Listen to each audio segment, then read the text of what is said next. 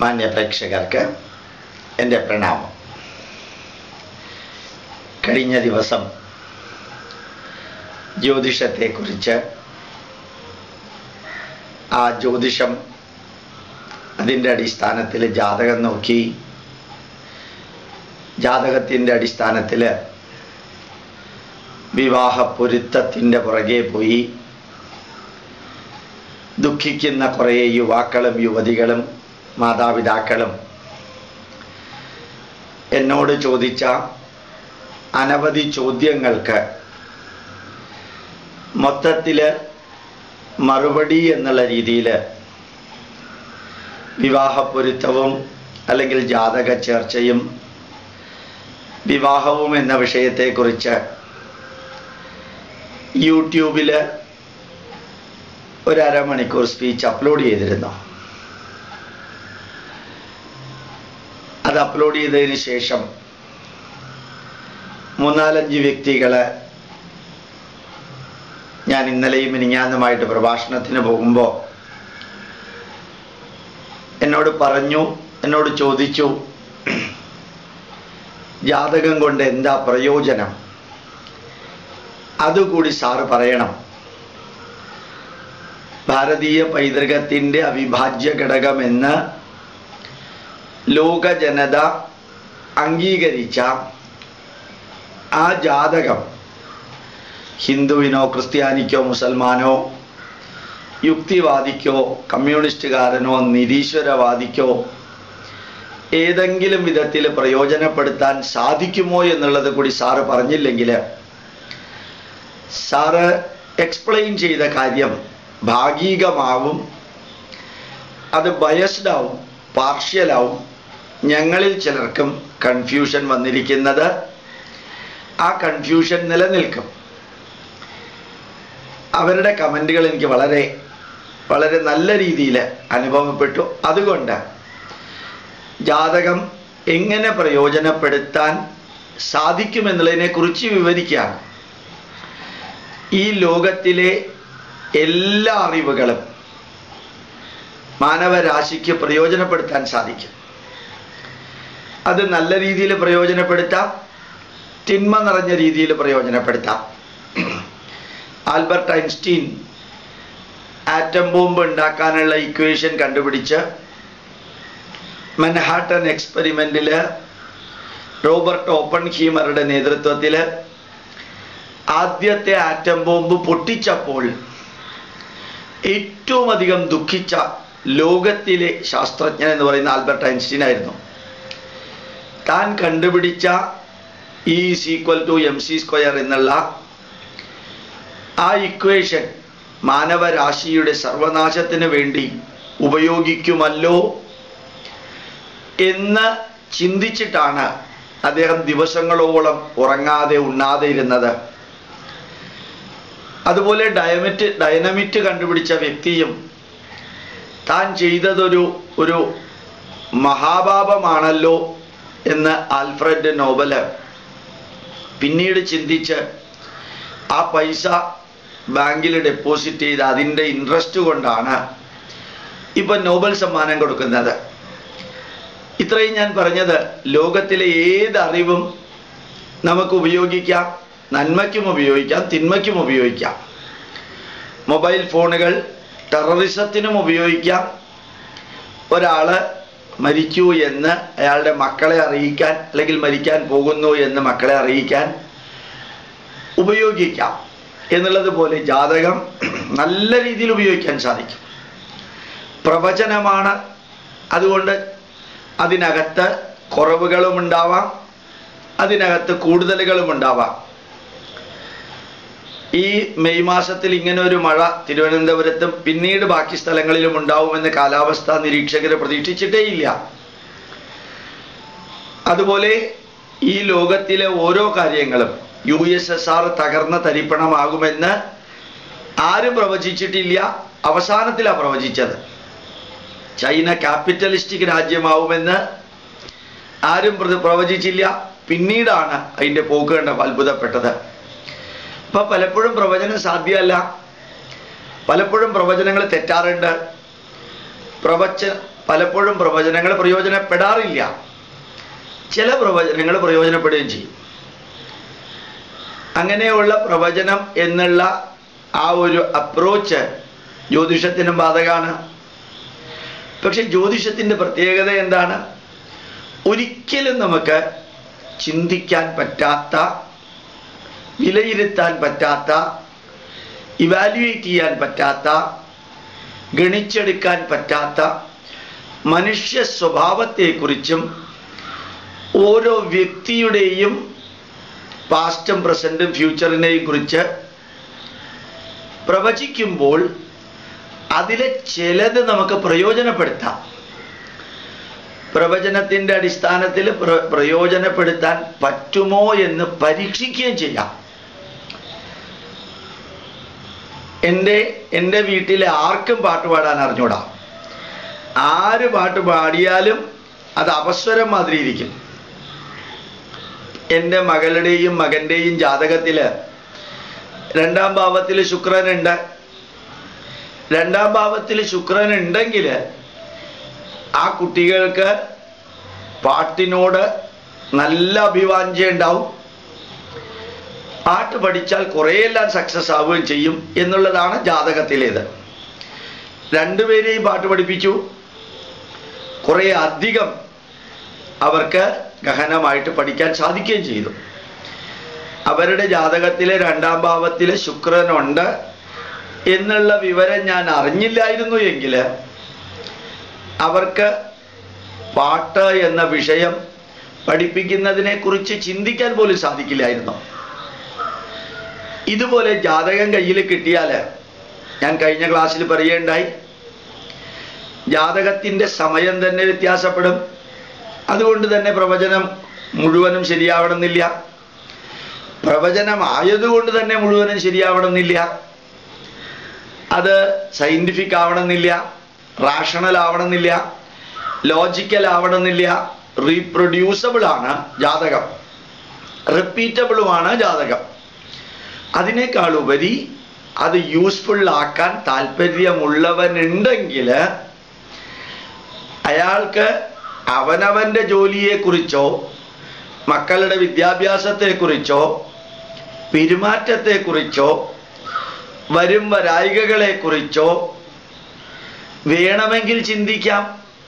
അതിങ്ങനെ കടുംപിടുത്തം പിടിച്ച് 10 ജാതകം ഞാൻ തരാം, ആണോ പെണ്ണോ എന്ന ജാതകം നോക്കി അന്വേഷിക്കുന്നതിനേക്കാളും ഫോൺ വിളിച്ച് ചോദിച്ചാൽ പോരെ ഈ ജാതകത്തിൻ്റെ ഉടമസ്ഥനാണോ പെണ്ണോ എന്ന്. അങ്ങനെയുള്ള ചീപ്പ് മുഖങ്ങൾ മുമ്പിൽ വെച്ച് ചിലതെല്ലാം ചോദിക്കുന്നത് കാണുമ്പോൾ അത്ഭുതം തോന്നാറുണ്ട്. ഞാനത് കഴിഞ്ഞ ക്ലാസ്സിൽ പറയുകയുണ്ടായി.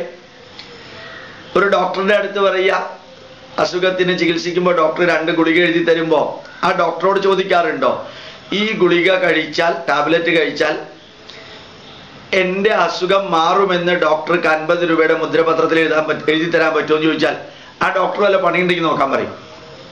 അപ്പോൾ ഡോക്ടർക്ക് ആ മരുന്ന് തരുമ്പോൾ ഇല്ലാത്ത കണ്ടീഷൻ ജാതകം നോക്കുന്ന ജ്യോത്സ്യന് ഉണ്ടാവുന്നതാണ്. ഇവിടുത്തെ മാർക്സിസ്റ്റ് പാർട്ടിക്കാരുടെയും പൂക്കാസായുടെയും കുറെ തലയ്ക്ക് സുഖമില്ലാത്ത ബുദ്ധിജീവികളുടെയും എല്ലാം പ്രതിവാദങ്ങൾ. അവരൊന്നുമില്ലെങ്കിലും ജാതകം നിലനിൽക്കും, ജ്യോതിഷവും നിലനിൽക്കും. ആ ജാതകവും ജ്യോതിഷവും അതിൻ്റെ അടിസ്ഥാനത്തിൽ ജീവിക്കുമ്പോൾ മനോരോഗിയെ പോലെ അതിലുള്ളത് മാത്രമേ സംഭവിക്കുള്ളൂ. ആ ജാതകത്തിൽ കുഴപ്പം പറഞ്ഞിട്ടുണ്ട്, അതുകൊണ്ട് എൻ്റെ ജീവിതം കട്ടപ്പുകയാണ് എന്ന് പറഞ്ഞ് നടക്കുന്നതാണ് മഹാരോഗം. ജാതകമായാലും വാസ്തുവായാലും മാത്തമാറ്റിക്സ് ആയാലും കെമിസ്ട്രി ആയാലും മെഡിസിൻ ആയാലും അനാറ്റമി ആയാലും ഹോമിയോപ്പതി ആയാലും ആയുർവേദമായാലും മലയാള കവിതകളാണെങ്കിലും അത് പ്രയോജനപ്പെടുത്താൻ സാധിക്കുമോ എന്ന് അന്വേഷിക്കുന്നതിന് പകരം തോറ്റിട്ടില്ല, ജയിച്ച ചരിത്രം കേട്ടിട്ടില്ല എന്ന് പറഞ്ഞ് സ്വയം മുരടിച്ച് അവനവൻ്റെ രാഷ്ട്രത്തെ അപകീർത്തിപ്പെടുത്തി അവനവൻ്റെ പൈതൃകത്തെ അവഹേളിച്ച് ആ മാതൃഭൂമിയെയും അമ്മയെയും വേശ്യയാണെന്ന് പറയാൻ, അത് പുരോഗമനമാണ് വാദമാണെന്ന് പറഞ്ഞ് നടക്കുന്ന കുറേ ചാനലുകാരും കുറേ രാഷ്ട്രീയ സംഘടനകളും യുക്തിവാദികളും അവരുടെ മുമ്പിൽ ജാതകം സയൻറ്റിഫിക് ആണെന്ന് പ്രൂവ് ചെയ്യാൻ വേണ്ടി ഇറങ്ങി പുറപ്പെടുന്ന വേറൊരു തരം രോഗികൾ ഇപ്പം അങ്ങനെ ഇല്ല. അത് ഇവരുടെ വെല്ലുവിളി ഏറ്റെടുത്തിട്ട് എന്തിനാ ഇതെല്ലാം ന്യായീകരിക്കാൻ പോകുന്നത്? ഇതേ പൂക്കാസായും ഇതേ മാർക്സിസ്റ്റ് പാർട്ടിയും ഇതേ യുക്തിവാദികളും ഇതേ കൈരളി ചാനലും ഇതേ റിപ്പോർട്ടറും ഇതേ മീഡിയ വണ്ണും കറക്റ്റായിട്ട് ബൈബിളിലെ പഴയ നിയമങ്ങളും ഖുറാനിലെ ആ ഓരോ വരിയും വായിച്ചാൽ നെഞ്ചത്ത് കൈവയ്ക്കും, ഇതാണോ മതഗ്രന്ഥം ഇതാണോ മതഗ്രന്ഥം എന്ന് കൈവയ്ക്കും. പക്ക ടെററിസം മാത്രം. അതിനെക്കുറിച്ച് ഇവർക്ക് യാതൊരു വിധത്തിലുള്ള ചോദ്യവുമില്ലാതെ ജാതകത്തിനെ എനിക്കറിയാത്തതും ഞാൻ അംഗീകരിക്കാത്തതും ഞാൻ പഠിക്കാത്തതും എനിക്കിഷ്ടമില്ലാത്തതും എല്ലാം അന്ധവിശ്വാസവും ദുരാചാരവും എന്ന് പറഞ്ഞ് നടക്കുന്ന ഒരു തരത്തിലുള്ള സൈക്യാട്രിക് അബ്നോർമാലിറ്റി ഉള്ള വ്യക്തികളുടെ മുമ്പിൽ ജാതകത്തെ ന്യായീകരിപ്പിക്കാനല്ല ഇത് പറയുന്നത്. ആ ജാതകത്തിൽ ഞാൻ ജസ്റ്റ് എക്സാമ്പിൾ പറയാം. 10ാം ഭാവത്തിൽ ബുധനുണ്ട് എങ്കിൽ ആ കുട്ടിയുടെ താല്പര്യം ബികോമും എംകോമും ചാർട്ടേഡ് അക്കൗണ്ടൻസിയുമാണോ എന്ന് അന്വേഷിക്കുന്നത് ഏറ്റവും നല്ലതാണ്. ആ കുട്ടിയുടെ പ്രൊഫഷൻ അക്കൗണ്ടിങ് ആയിരിക്കും, കോമേഴ്സ് ആയിരിക്കും എന്ന് ലോകത്തിലെ ഏതെങ്കിലും കമ്പ്യൂട്ടർ സിമുലേഷൻ ഉപയോഗിച്ച് കണ്ടുപിടിക്കാൻ പറ്റില്ല. ജാതകത്തിൽ അതുണ്ട്. അത് പരീക്ഷിച്ച് നോക്കിക്കൂടെ? അതിനെന്താ തെറ്റ്? 10ാം ഭാവത്തിൽ ഗുരു ഉണ്ടെങ്കിൽ അയാളുടെ ഏറ്റവും നല്ല പ്രൊഫഷൻ ഒരു അധ്യാപകനാവലായിരിക്കും എന്ന് ഒരു സൂചന കിട്ടിയാൽ, പ്രവചനത്തിലൂടെ ഒരു സൂചന കിട്ടിയാൽ അയാൾക്ക് ആ താല്പര്യമുണ്ടെങ്കിൽ അത് വളർത്തിക്കൊണ്ടുവന്നൂടെ? 10ാം ഭാവത്തിൽ ഗുരുവുണ്ട്, അതിൻ്റെ കൂട്ടത്തിൽ ചൊവ്വയുണ്ടെങ്കിൽ അയാളുടെ പ്രൊഫഷൻ കെമിസ്ട്രി അധ്യാപകനാവലായിരിക്കും. അങ്ങനെ ഒന്ന് നമുക്ക് ചിന്തിച്ചൂടെ? ചെറുപ്പം മുതൽ തന്നെ കെമിസ്ട്രിയിൽ താല്പര്യമുണ്ടോ? അയാൾ വിവരിച്ചു കൊടുക്കുന്ന കാര്യങ്ങൾ അധ്യാപകരുടേതായിട്ടുള്ള സ്വതസിദ്ധ ഭാവത്തോടു കൂടി വിവരിച്ചു കൊടുക്കാൻ കഴിവുണ്ടോ? അത് രണ്ടും ഉണ്ടെങ്കിൽ അതിനെ ഒന്ന് നർച്ചർ ചെയ്ത് വളർത്തിക്കൂടെ? 10ാം ഭാവത്തിൽ ഗുരുവുണ്ട്, ശുക്രനുമുണ്ട്. നല്ല ഒരു സംഗീത അധ്യാപകനാവാൻ സാധ്യതയുണ്ട്. മാത്രമല്ല ചിലപ്പോൾ പ്രൊഫഷൻ തന്നെ ആൽക്കഹോളുമായി ബന്ധപ്പെട്ട കോസ്മെറ്റിക്സിലായിരിക്കും. അങ്ങനെ നോക്കിക്കൂടെ? 12ാം ഭാവത്തിൽ ശനിയുണ്ട്. അയാൾ നേരത്തെ അറിയിക്കുക, നന്മ നിറഞ്ഞ കാര്യങ്ങൾക്ക് പോലും നീ പൈസ ചെലവാക്കില്ല എന്നുള്ളതാണ് നിന്റെ ജാതകത്തിൽ കാണുന്നത്. അത് മാറ്റണം. നല്ല കാര്യങ്ങൾക്ക് പൈസ ചെലവഴിക്കണം.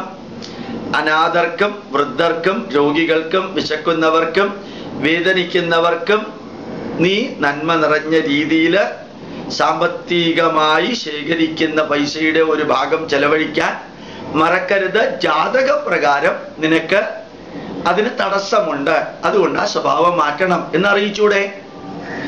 11ാം ഭാവാധിപതി 12-ലുണ്ടെങ്കിൽ കയ്യിൽ കിട്ടുന്ന പൈസ മുഴുവനും വേസ്റ്റാക്കും. അതുകൊണ്ട് ശ്രദ്ധിച്ചു വേണം ജീവിക്കാൻ മകനെ. നിന്റെ ജാതകപ്രകാരം ഇങ്ങനെ ഒരു അബ്നോർമാലിറ്റി ഉണ്ട്. കയ്യിൽ കിട്ടുന്ന പൈസ ശേഖരിക്കില്ല, ബുദ്ധിമുട്ടുണ്ടാവും. അതുകൊണ്ട് നിനക്ക് നല്ല രീതിയിൽ ജീവിക്കാൻ കുറച്ച് പൈസയെങ്കിലും സമ്പാദിക്കണം. നിനക്കത് ബുദ്ധിമുട്ടാണെങ്കിൽ നിനക്ക് ശമ്പളം കിട്ടുമ്പോൾ ആ പൈസ അമ്മയുടെ കയ്യിലോ അല്ലെങ്കിൽ വിവാഹം കഴിഞ്ഞ് ഭാര്യയുടെ കയ്യിലോ കൊടുക്കാം. അപ്പോൾ ഭാര്യയുടെ കയ്യിൽ കൊടുത്തു എന്ന വാക്കിൽ തന്നെ ചെലവഴിച്ചു എന്നായി. അപ്പോൾ അത് ഭാര്യയ്ക്ക് ശേഖരിച്ചു വെക്കാൻ സാധിക്കും. ഇപ്പം തിന്മകളുണ്ടെങ്കിൽ കുറയ്ക്കാനും നന്മകളുണ്ടെങ്കിൽ കൂട്ടാനും ലോകത്തിലെ മറ്റൊരു സംവിധാനത്തിലൂടെയും സാധിക്കില്ല. ഒരു ഡോക്ടറുടെ അടുത്ത് എന്നിട്ട് എൻ്റെ സ്വഭാവം ഒന്ന് പറയുമോ എന്ന് ചോദിച്ചു കഴിഞ്ഞാൽ പറയാൻ പറ്റുമോ ഡോക്ടർക്ക്? സൈക്കോളജിസ്റ്റിൻ്റെ അടുത്ത് എന്നിട്ട് പറയണമെങ്കിൽ എത്ര മണിക്കൂർ ഇരിക്കണം?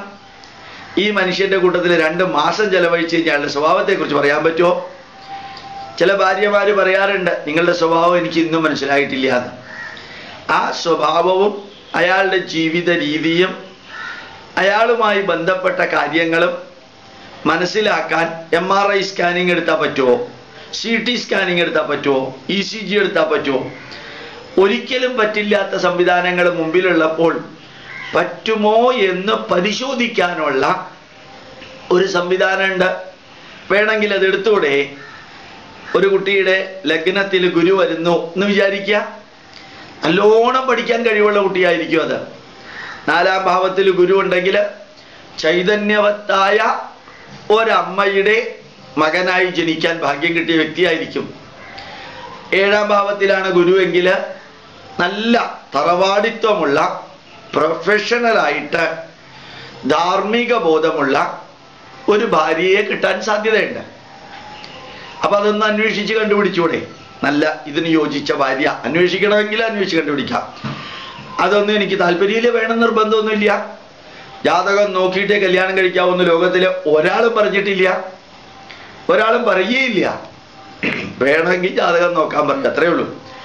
7ാം ഭാവാധിപതി 6ലുണ്ടെന്ന് വിചാരിക്കുക.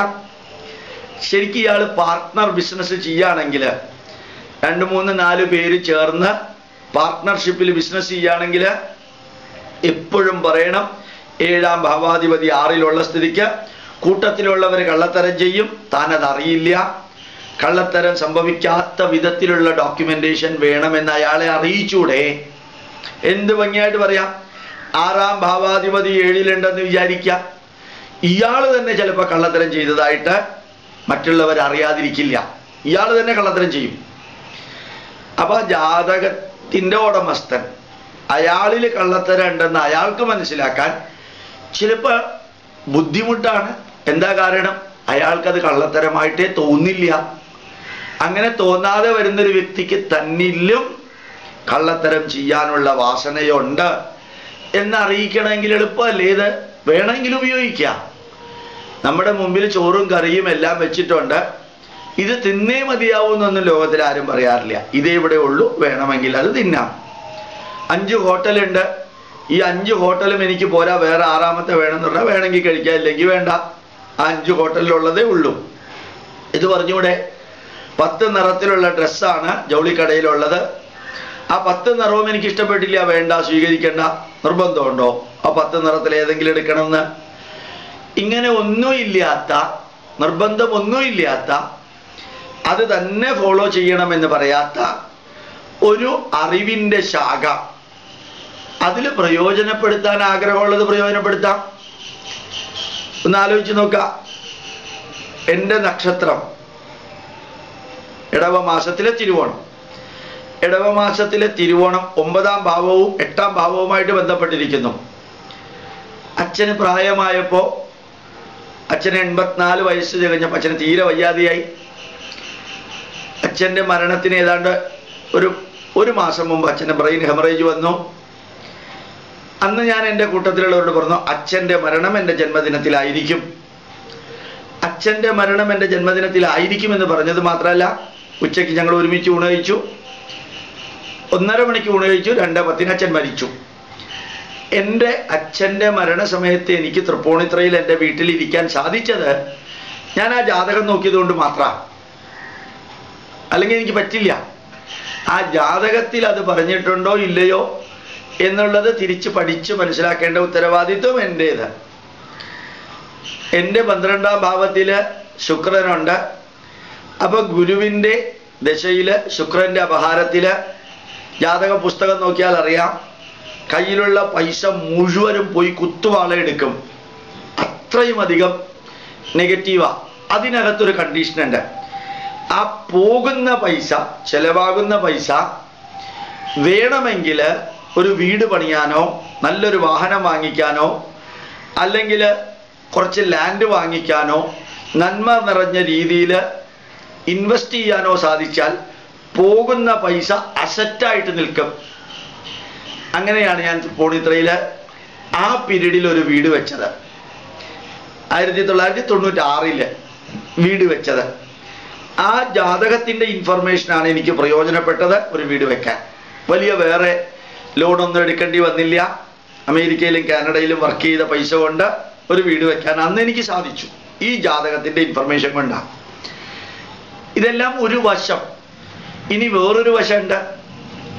ഞാൻ ഈ ജാതകത്തെക്കുറിച്ച് ചില കാര്യങ്ങൾ പറയുന്നത് കേട്ട് നിങ്ങൾ വിശ്വസിച്ചാലും വിശ്വസിച്ചില്ലെങ്കിലും സന്തോഷത്തോടു കൂടി പറയുന്നു, ഉള്ളിൽ കുറച്ച് ദുഃഖമുണ്ടെങ്കിലും ഈ കമ്മ്യൂണിസ്റ്റുകാരിൽ എത്ര പേര് അവരുടെ മക്കളുടെ ജാതകം എനിക്ക് അയച്ചു തരുന്നതെന്നറിയോ?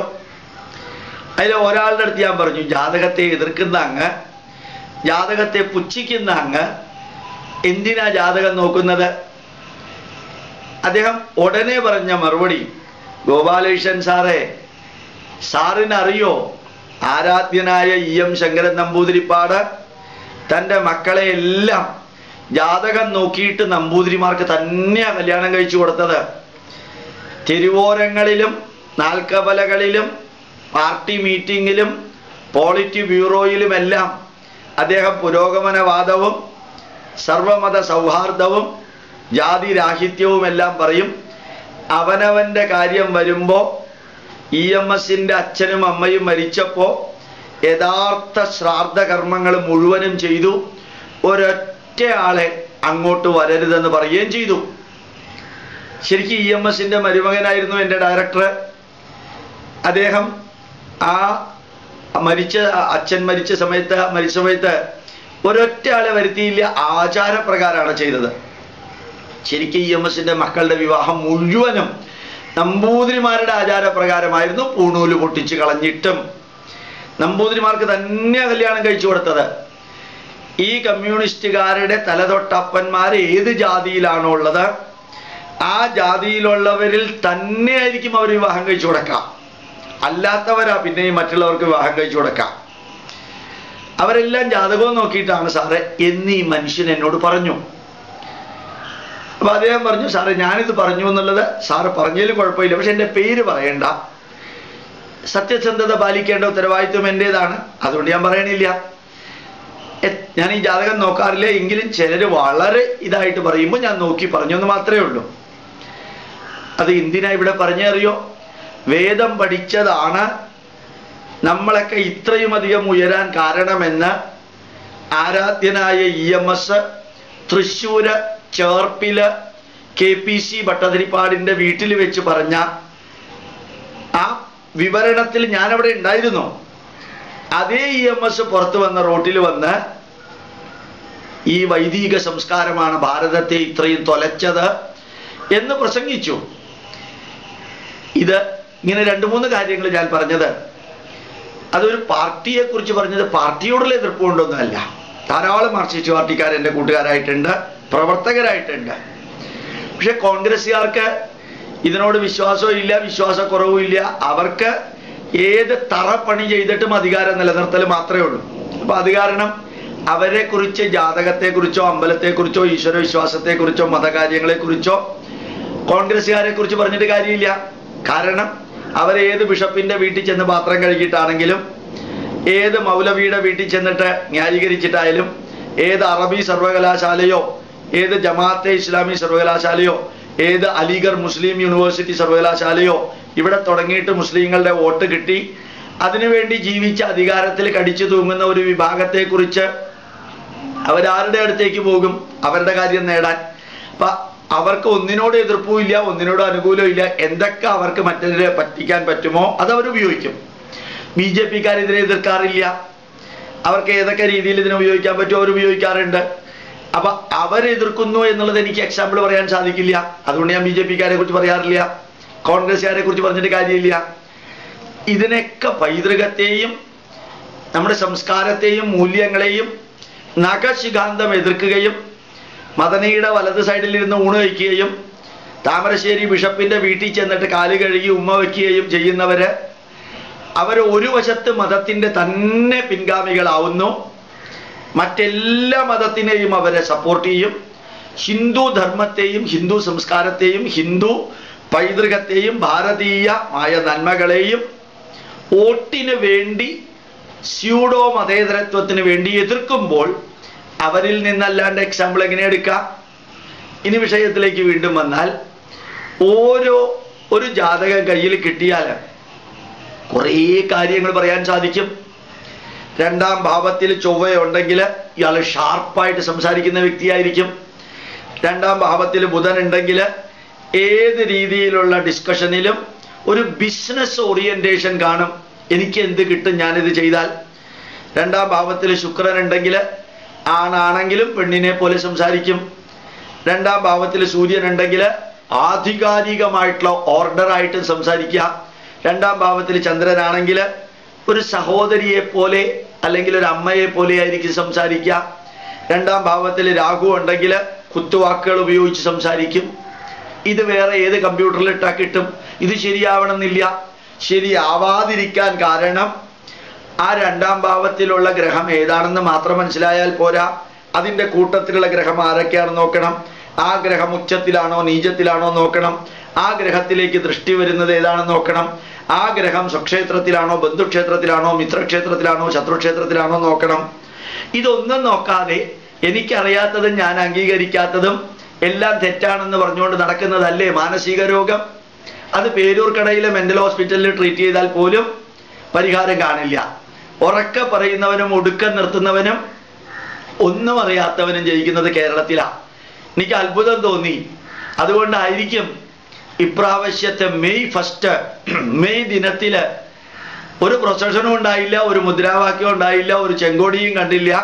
കേരളം സാധാരണ പോലെ പ്രവർത്തിച്ചു. റഷ്യയിൽ ചത്ത പാർട്ടി ഇവിടെയും ചത്തു എന്നാ തോന്നണത്.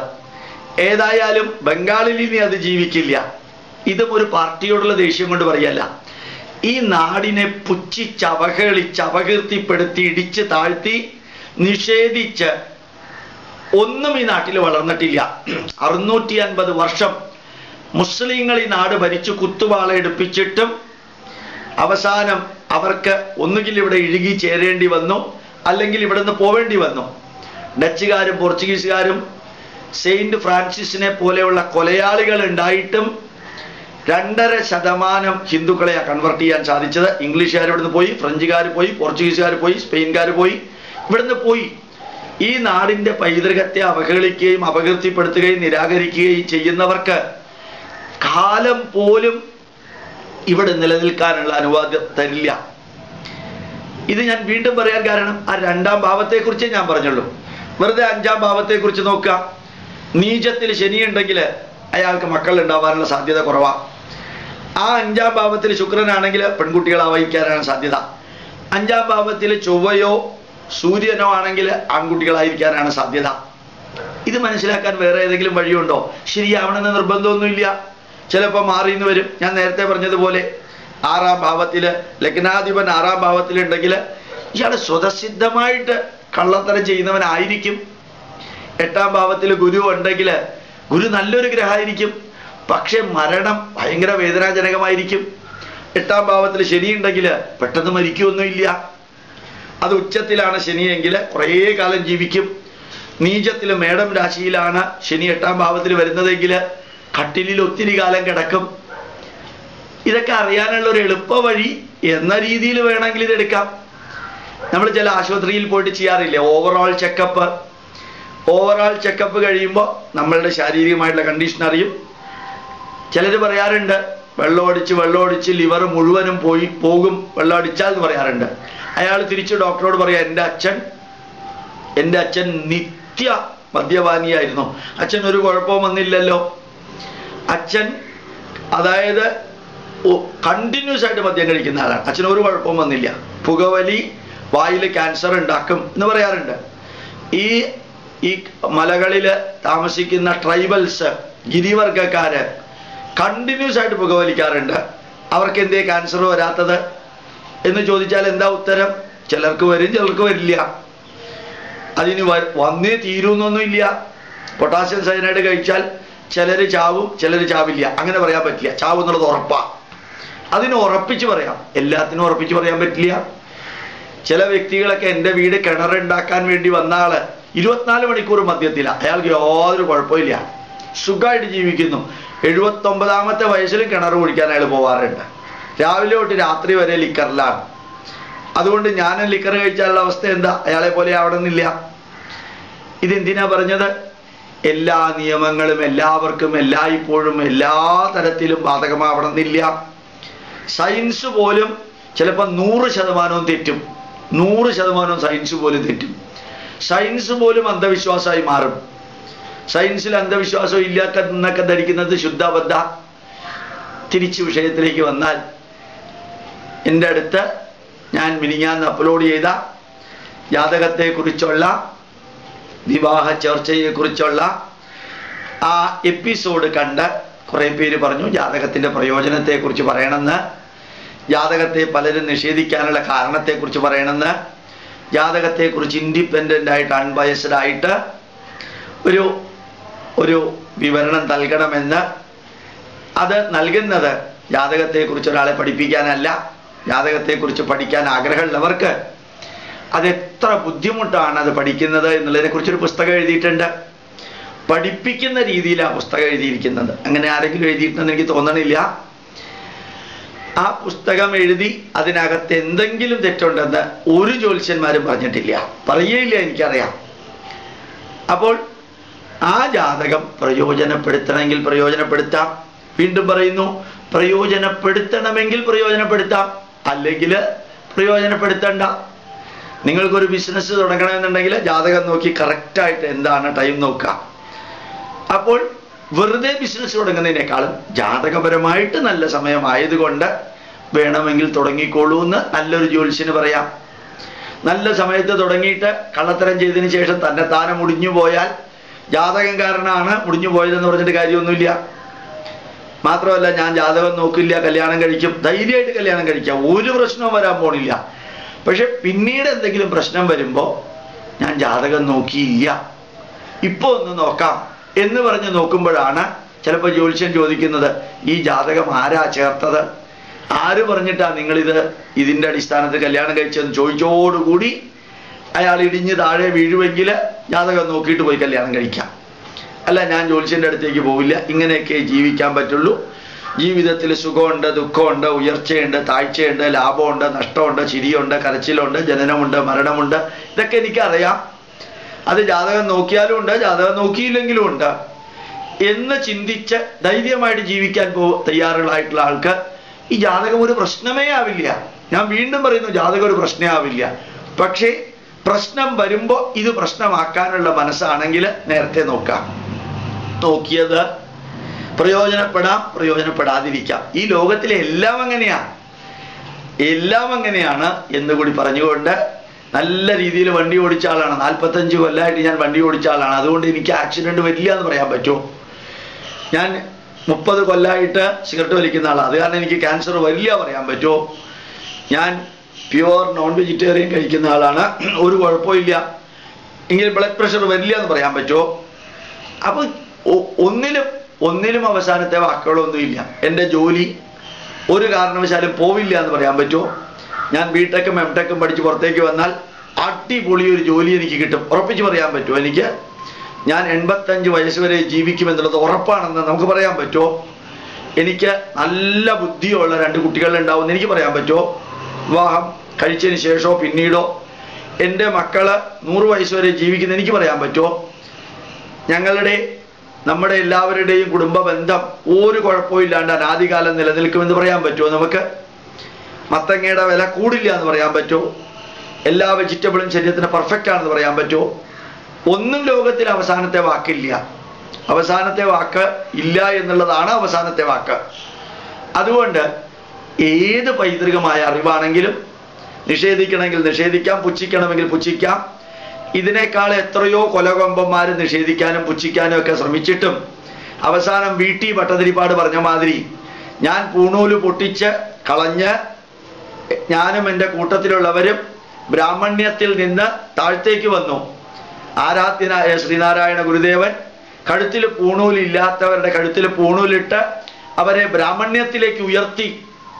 അപ്പൊ കഴുത്തിലുള്ള പൂണൂല് പൊട്ടിച്ച് അബ്രാഹ്മണ്യത്തിലേക്ക് താഴ്ന്നതാണോ മഹത്വം? പൂണൂലില്ലാത്തവന്റെ കഴുത്തിൽ പൂണൂലിട്ട് അവനെ ബ്രഹ്മജ്ഞാനിയാക്കി ഉയർത്തിയതാണോ മഹത്വം എന്ന് വീട്ടി ഭട്ടതിരിപ്പാടിന് തിരിച്ചറിയാൻ ജീവിതാന്ത്യം വരെ കാത്തിരിക്കേണ്ടി വന്നു. നാരായണൻ ചെയ്തതാണ് ശരി എന്ന് പറയാൻ. അത് തന്നെയല്ലേ ഇപ്പോഴും നടക്കുന്നത്. ആരാധ്യനായ അച്യുതാനന്ദൻ അമ്പലത്തിലേക്ക് പോകുന്നു.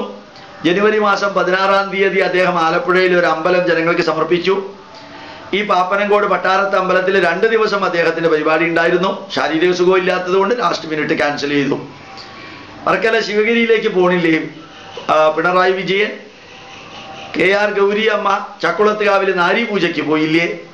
ഈ കമ്മ്യൂണിസ്റ്റുകാരെല്ലാം ഇതിനെ ഒരു വശത്ത് കൂടെ നിഷേധിക്കുകയും മുസ്ലിമിന്റെയും ക്രിസ്ത്യാനിയുടെയും വോട്ട് കിട്ടാൻ വേണ്ടി, അതുപോലെ പാർട്ടിയുടെ മുകളിലിരിക്കുന്ന ചാനലിന്റെ മുകളിലിരിക്കുന്നവന്റെ ആശുപത്രി നല്ല രീതിയിൽ വരാൻ വേണ്ടി അമൃതാനന്ദമയുടെ ആശുപത്രി തറയാക്കാൻ വേണ്ടിയിട്ടാണ് കുറെ ചവിട്ട് നാടകം കളിച്ചത്.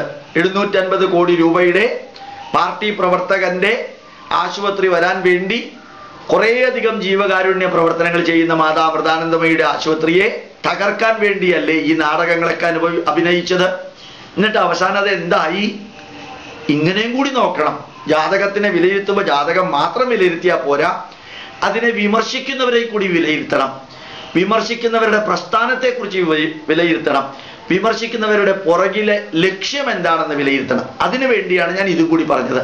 അല്ലെങ്കിൽ എന്തിനാ ജാതകവും രാഷ്ട്രീയവും വ്യക്തിയും അവരുടെ പേരുകളുമൊക്കെ ഇങ്ങനെ പറയുന്നത് എന്തിനാന്ന് ചോദിച്ചാൽ, ഏതൊരു കാര്യത്തെ വിലയിരുത്തുമ്പോഴും ഞാൻ പഠിച്ച MBA പ്രകാരം 360 ഡിഗ്രി ഇവാലുവേഷൻ ആവശ്യമാണ്. 360 degree evaluation. Y, what, when, wear, who, hmm, how. 7 ചോദ്യത്തിന് ഉത്തരം കണ്ടുപിടിച്ച് വേണം ഏതെങ്കിലും ഒരു കാര്യം യൂട്യൂബിൽ പറഞ്ഞ് അപ്ലോഡ് ചെയ്യാൻ. അത് നിങ്ങളും ചെയ്യേണ്ടതാണ്. ഗോപാലകൃഷ്ണൻ പറഞ്ഞത് 100% സ്വീകരിക്കേണ്ട ഒരു കാര്യമില്ല. നിഷേധിക്കേണ്ടത് നിഷേധിക്കാം, പുച്ഛിക്കേണ്ടത് പുച്ഛിക്കാം, നിരാകരിക്കേണ്ടത് നിരാകരിക്കാം, തള്ളേണ്ടത് തള്ളാം, കൊള്ളേണ്ടത് കൊള്ളാം. തുറന്ന മനസ്സോടുകൂടി വേണം എന്നുള്ളത് മാത്രമേ ഉള്ളൂ. ഇവിടുത്തെ കുറെ പുരോഗമന ജീവികളെ പോലെയും കുറെ യുക്തിവാദികളെ പോലെയും ഉപജീവനത്തിന് വേണ്ടി പലരുടെയും കാലി എന്ന് കഴുകി ഞങ്ങളാണ് മതേതരത്വവാദികളും ബുദ്ധിജീവികളും ശാസ്ത്രവീക്ഷണമുള്ളവരും എന്ന് പറഞ്ഞ് നടക്കുന്ന രോഗികളെ പോലെ നിങ്ങൾ ആവരുതെന്ന് മാത്രമേ പറയാൻ ഉദ്ദേശിച്ചുള്ളൂ. പ്രണാമം, നമസ്കാരം.